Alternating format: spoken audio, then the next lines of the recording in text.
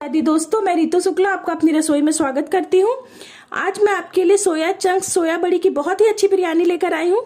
ये देखिए दोस्तों, ये टमाटर, लहसुन और अदरक का पेस्ट है। ये आलू और सोया चंक्स है। ये चावल है, 2 प्याज, 2 तेज पत्ते, जीरा, हरी मिर्च, इन सब चीजों का मैंने इस्तेमाल किया है। चावल को मैंने 20 मिनट पहले पानी में भिगो दिया था। ये मैंने दही ली है दोस्तों, आधी कटोरी। ये हम अब इसमें धनिया पाउडर डाल रहे हैं। मैंने 2 चम्मच धनिया पाउडर डाली है। दोस्तों, ये बहुत ही टेस्टी बिरयानी बनती है, बहुत ही टेस्टी। आप खाकर देखिएगा। ये दोस्तों कश्मीरी मिर्च हम डाल रहे हैं। ये आधी चम्मच की कश्मीरी मिर्च थी दोस्तों। ये गरम मसाला डाल रही हूं मैं आधे चम्मच। ये कसूरी मेथी है दोस्तों, इसे जरूर से डालिएगा, अगर होगा तो बहुत ही टेस्टी लगती है, और अगर ना हो तो स्किप भी कर सकते हैं। ये देखिए दोस्तों, ये बिरयानी मसाला है।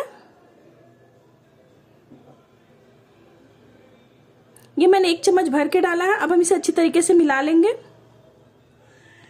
दोस्तों, ये बहुत ही टेस्टी बनी थी। हमारे घर में तो सबको बहुत पसंद आई। आप भी कमेंट करके बताना आपके घर में सबको कैसी लगी, और एक बार ट्राई जरूर से करना। आइए अपनी रेसिपी की तरफ आगे बढ़ते हैं। ये हमने गैस पे एक कुकर रख दी है। अब हम इसमें घी डाल रहे हैं। दोस्तों, मैंने इसमें 4 चम्मच घी डाली है। अभी मैं बाद में और डालूंगी, पर ऐसा जरूरी नहीं है कि आप घी में ही बनाएं। आपके पास जो भी तेल हो आप आराम से उसमें बना सकते हैं। ये मैंने तेज पत्ता, जीरा जो लिया था मैं उसे डाल रही हूं दोस्तों इसमें। ये मैंने प्याज डाल दी। मैंने 2 प्याज ली थी इसमें। दोस्तों, लाइन कट गई थी, इसीलिए थोड़ा सा अंधेरा दिख रहा है वीडियो में, इसके लिए माफी चाहती हूं मैं।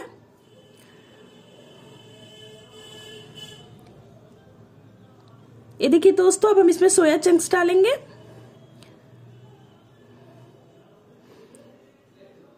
ये देखिए दोस्तों, अब हमने इसमें आलू और सोया चंक्स को डाल दिया। अब हम अच्छी तरीके से इसे मिलाएंगे।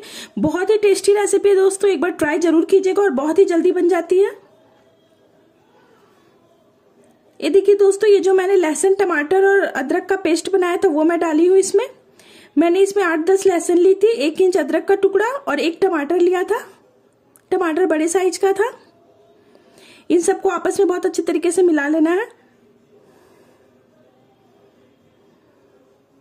अब हमने जो दही वाला पेस्ट बनाया था मसालों के साथ, अब हम उसे डालेंगे इसमें। दोस्तों, मैंने जैसा बनाया है कुकर बिरयानी सोया चंक्स की, वैसे जरूर बना के ट्राई कीजिएगा। बहुत ही मजा आने वाला है आपको, और एक बार कमेंट करके जरूर बताइएगा कि कैसी लगी थी आपकी फैमिली में सभी को। ये देखिए दोस्तों, उस कटोरी में थोड़ा सा पानी डाल के हमने साफ करके डाल लिया है। दोस्तों, अगर आप हमारे चैनल पर नए आए तो प्लीज सब्सक्राइब कर दीजिएगा, लाइक करिएगा, कमेंट करके बताइएगा हमारी रेसिपी कैसी लगती है, और शेयर करना मत भूलिएगा प्लीज, और बिना लाइक किए मत जाइएगा दोस्तों। ये देखिए दोस्तों, मैं फिर वापस से घी डाल रही हूँ इसमें। ये मैंने 2 चम्मच घी डाली है।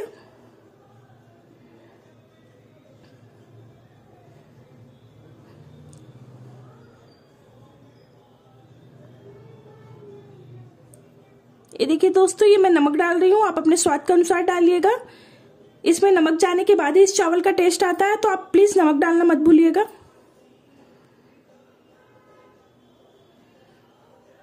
देखिए दोस्तों, अब हम इसमें चावल डाल देंगे, और चावल को डालने के बाद दोस्तों इसे बिल्कुल भी चलाना नहीं है। बस चावल को डाल के ऐसे ऊपर ही रहने देना है, बिल्कुल भी आप मत चलाइएगा इसे सब्जियों के साथ में। अब हम इसमें पानी डालेंगे दोस्तों। पानी हमें बस ऐसे ऊपर से ही डाल देना, बिल्कुल भी नहीं मिलाना है। ये देखिए दोस्तों, मैं पानी दिखा रही हूं आपको। ये मैंने 1 कटोरी पानी डाली है। ये 2 कटोरी।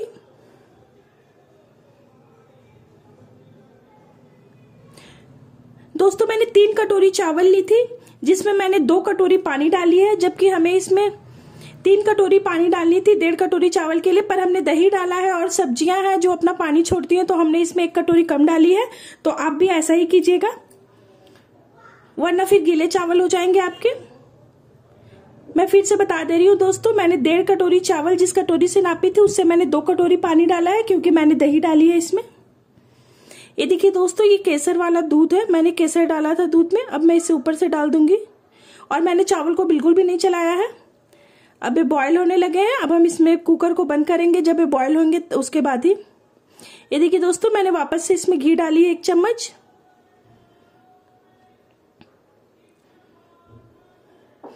और दोस्तों बस हमें 1 सीटी जैसे है वैसे कुकर बंद कर देना, उसका प्रेशर तुरंत ही निकाल देना है, वरना ये चावल गीले हो जाएंगे। प्रेशर निकल जाने के बाद में चावल फिर पकना बंद हो जाएंगे और चावल बहुत खिले खिले बनेंगे।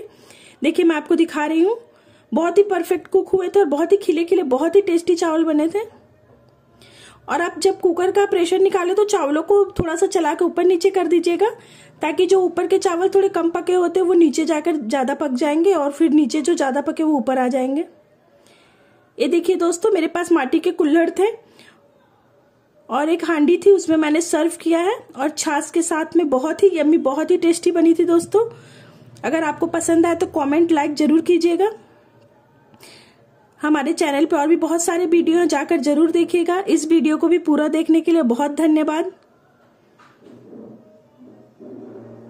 यूं ही हमें प्यार देते रहिएगा और अपना ख्याल रखिएगा। आगे किसी और वीडियो के साथ आपसे मिलते हैं, तब तक के लिए जय माता दी।